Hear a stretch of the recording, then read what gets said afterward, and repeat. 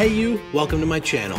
My name is Jeff Dix, and in this video, we're gonna talk about the Otter Vortex Pro Cabin. So I drove all the way to Ottawa from Kingston the other day just to buy this and some other stuff that we'll talk about in another video. But I really needed a new hut. If you've been watching my channel for a while, you know that I've been using a Frabill HQ100, and while that hut was great and it worked and it got me out onto the ice and out of the wind and I was able to heat it reasonably well, it was time for an upgrade. I needed something bigger, I needed something insulated, and just overall better. So the choice was between the Otter Vortex Pro Cabin and the Otter Vortex Pro Lodge. And the reason I went with the cabin is because of its size. I'd love to have the Lodge, but it's big, it's heavy, and truthfully, I don't even know if it would fit in the box of my truck. This box here almost went from all the way to the front to all the way to the back. I've only got a 5.5 foot box on my truck, and the Vortex Lodge was actually longer than that. So I might have had to put it in on a diagonal, which means that anything else that I needed to put in the bed of my truck might not fit very well.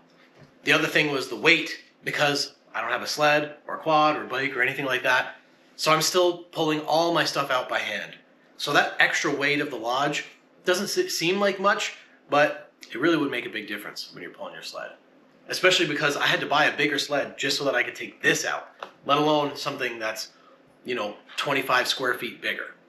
But anyways, let's get into the unboxing of this, and I'm gonna take it out, have a look at it, and then we're gonna set it up and see what it looks like inside. All right, so let's pop this puppy open. What's the best way to do this, I wonder?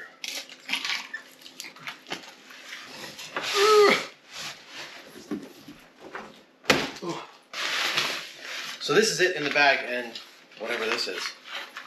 We'll get to that after. Let's take this thing out. I like how the bag is oversized. Material feels good. Hi, Abby. The bag feels like it's the same material as the one that came with my Frabill. I like these buckles here that make the bag a little bit tighter. These are just some, looks like just some straps to make it easier to hold. Let's open it up. Nice big oversized bag. That's really nice. All right. We've got here all the anchors, I think. Yep. Nice, holy cow. Okay, so we've got our little ID plate if you need that wherever you're fishing. Some places you need to have it out all the time. Some places you only need it out during specific times, or if you're going to leave your hut out on the ice. But I'll tell you what, I like these ice spikes, these anchors for the tent. These are really big, heavy-duty ice spikes. And I didn't know that it was a thing to have heavy-duty compared to the regular ones, but these ones are a lot more sturdy. And you know what? It makes sense because a couple of the ones that came with my Frabill Model 1 actually bent the spikes somehow. I don't know how, but some of them are bent a little bit. So that's really cool. I think it's going to take a lot of force to bend these guys. And we'll see how easy these go into the ice compared to the ones that came with my Frabill. I will say that this bag is pretty handy to have, that it's not like attached to the tent bag. You can just take this out.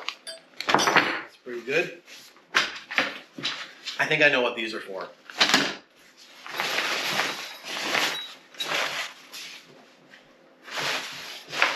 It doesn't actually seem a whole lot bigger than my Frabill when it's compacted like this.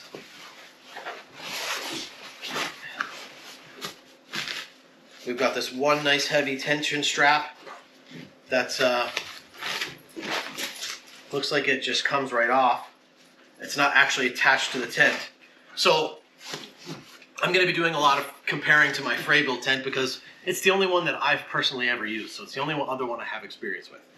And I can tell you, the Frabill HQ100 came with a tension strap as well, but it was attached to the tent on the inside. So like when you folded it up and had it like this, you had to root around inside of the flaps to try and find those yellow straps to pull them out, and then you could ratchet around and tension them down to make it easier to pack the thing into the bag. This is really nice because this just comes out and then you can store that right in the bag. So you don't have to mess around. Once you get this tent all folded up and ready to packed up to go, you can just take the strap out, you don't have to root around inside of the tent to try and find the straps that are attached. And it just makes it a lot easier. So that's a really nice quality of life aspect from Otter. Let's go open the tent. And suddenly now we're in my backyard. But let's get this thing popped open and have a look at it.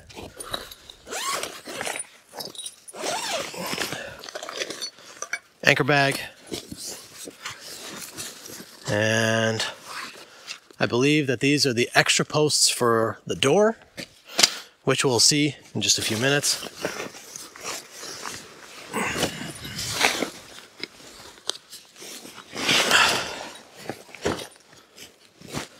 So let's see how long it can take me to figure this out. I've never set this tent up before. I have no idea how, like if there's any tips or tricks or whatever to do it.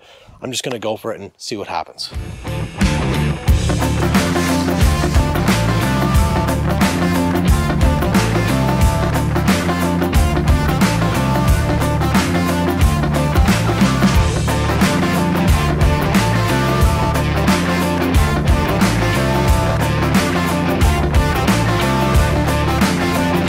There you have it.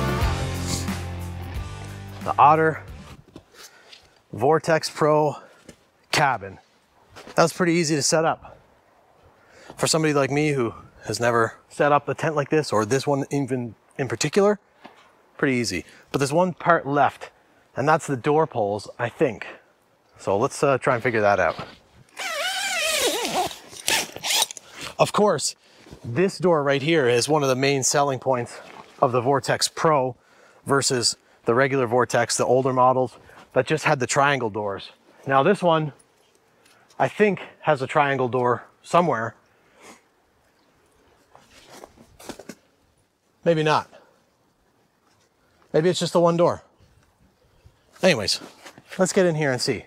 All right, so these are the poles, I'm pretty sure, that go around the door to kind of stabilize this and just make it a little more sturdy.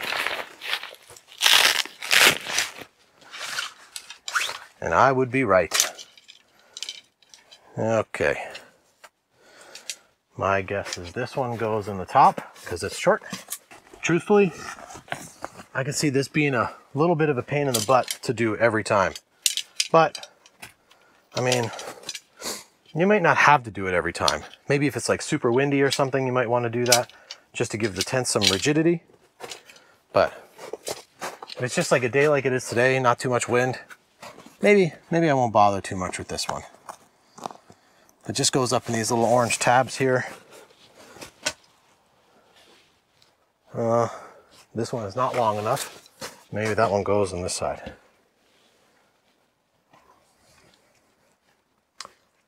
Okay, this pole is not long enough. Otter. And this one is also not long enough. Maybe it's supposed to be, maybe this is supposed to be pushed out a little bit more. Let's see. Maybe I don't have the edges all pushed out to where they're supposed to be. Okay. So, I mean, that's something. Okay, well, maybe there's something I'm missing here. We will revisit that. Okay, so I don't know what's going on with these door poles, but I might have to reach out to Otter on that one. Either way, I'm not too shaken up about that. I've heard really good things about Otter customer service, and it's entirely possible that I'm just doing it wrong. So I'll have to figure that out another time. But until then, let's talk about some of the stuff in here that I'm seeing. Abby! Like almost all pop-up shelters should have, we've got a vent. We've got one here, and we've got one right here. And of course, that is for safety. When you're running your heater, it lets fresh air in, and it lets the carbon monoxide that builds up in here escape from the tent so that you're not in any danger. But one of the things that I like, obviously, is that this is an insulated tent. And you can see this nice stitching here, the quilting. I like the gray interior. I think it's gonna look a lot nicer for like filming and stuff. My old tent was all black. So if the light even got a little bit low, sometimes the tent would get like a little bit grainy, and the black just seemed to absorb all the light that I had inside the tent. And hopefully this is gonna help me keep things a little bit more illuminated when I'm filming, especially in low light. Let's carry on. So the poles feel nice and rigid. I don't know if they're the carbon fiber like most other ones. I remember reading something about how they're made of a different material, but I could be wrong on that. One of the things that I see in this tent that a lot of people have complained about with Otter products is these little threads that hang down. For some reason, that really upsets people. And to be quite honest with you, like, that doesn't bother me at all. I don't know why this is so frustrating for people. If you really don't like it, just take a lighter and burn those threads. You don't want to pull them out or cut them. You want to just burn them. Take a lighter and just singe those things right up. And then you don't have to worry about it.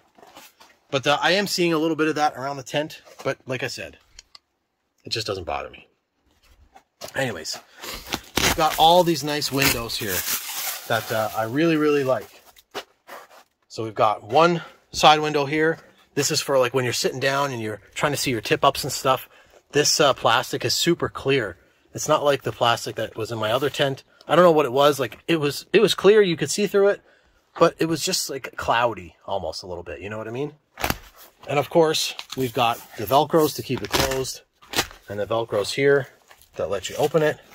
These are pretty much standard features in almost all Otter tents from what I've seen of videos. There's just been none of this particular model. So this one doesn't have any Velcro on the bottoms to keep it down, but obviously you don't really need it. You just let that hang.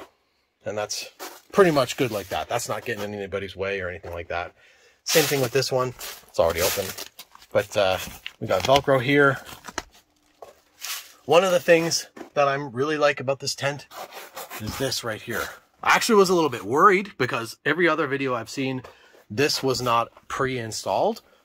People had to install this after opening up the tent for the first time. But for me, like, I didn't see it in the box or in the bag or anything, and I was starting to get worried that maybe it wasn't included, but it was just already installed here. So no big deal. Very cool storage pocket here to keep your things kind of secure and safe. And I really like these little pockets for tools and rods and whatever else you got stuck in here. It's got this nice port for a hose, which I bought from Cabela. So now I can get a little 5-pound propane tank, take that out with me if I know I'm going to be in one spot for a long time. Otherwise, if I'm going to be trying to stay a little bit mobile, probably I'll just stick with the 1-pounders. But that's just an easier option now. I don't have to try and feed the tent, feed the hose in underneath the tent. But just as a gauge of how much space is in this thing, like, let's just have a look here. Oops, that's ball. Like, you walk in, it's quite spacious. I was worried, to be honest with you. So my Frabill tent was 25 square feet. This one's 48 square feet of fishable space. And it's really hard to get a gauge of what that looks like and feels like, especially because there's no videos talking about just how much room is in this tent. Hopefully this video will help people make a decision if they're looking at buying this. So far, I'm very pleased with it. The hub construction up here seems pretty nice, although it seems a bit skewed towards this side, and I think that's probably just because of the door, and I'm also on an angle. Not really something you would experience out on the ice, but I'm in my backyard. Let's go outside, have a look at the outside. So just looking at it from the outside, it looks like a really nice tent. From the outside, it looks humongous compared to my old tent. And it's just got this nice Otter branding. The colors are nice, it's kind of gray and the black. And I believe that this stuff here, along with the reflectors here, are all reflective. Maybe not the wording, but we've got some reflection tape there on all sides of the hubs. So that's a little bit visible in the nighttime if you got people on sleds and stuff going around. So Otter also makes a beacon light, and this is the port for the beacon light. It just sticks up there. It's got a little flag and a light and stuff. I don't have one. I actually meant to buy it, but I forgot. But anyways, for the extra tie downs, we've got these nice pockets so that when you're not using them, you can just tuck them away and they're not flapping in any sort of little wind or anything like that. That's really nice. Something I dealt with on my old tent a lot. If there was any guy wires here that I wasn't using, they would just be flapping in the wind and making all kinds of racket. Really sucks for filming. Of course, we've got those on all 4 sides of the hub, even though this is a 5-sided hub. Obviously, the door is the 5th side, and there's not going to be a tie down on that. But we've got nice big wide skirting all around, including the door. so that's nice. You can pile your snow on there to help keep the heat in. We've got these nice skirt anchors here, and then in addition to the skirt anchors, this is something new. We've got an extra anchor here just to keep it extra safe in super, super windy conditions. There was a day I was fishing last year, and even with all 6 pegs down, I thought my tent was going to blow away. So hopefully these extra tie downs, the extra anchors, will help keep me from feeling like that in really windy conditions. Like I said before, we've got this port here for your heater. If I can get it open with one hand, there you go. You just slip your heater hose in there, and then you close this thing. Keeps the cold air out with letting the hose in, all that stuff. And yeah, just looks like a really nice tent. What do you think, Abby? Don't pee on it.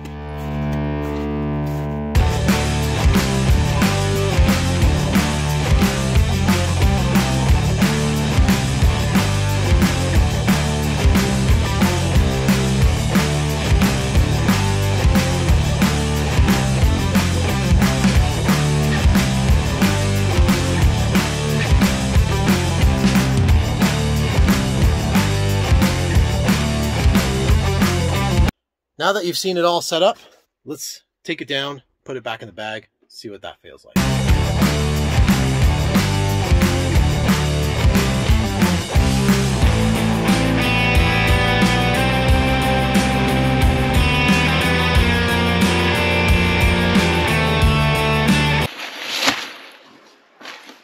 Obviously, it's not as compact as it was when it came out of the box.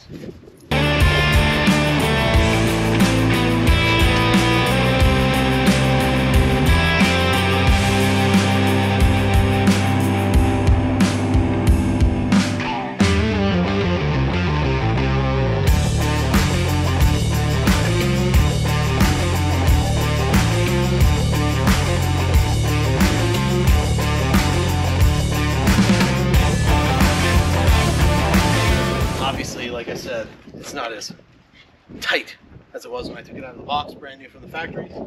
But overall, pretty happy with it like this. Can't wait to get this thing out on the ice. But until then, catch you guys in the next one.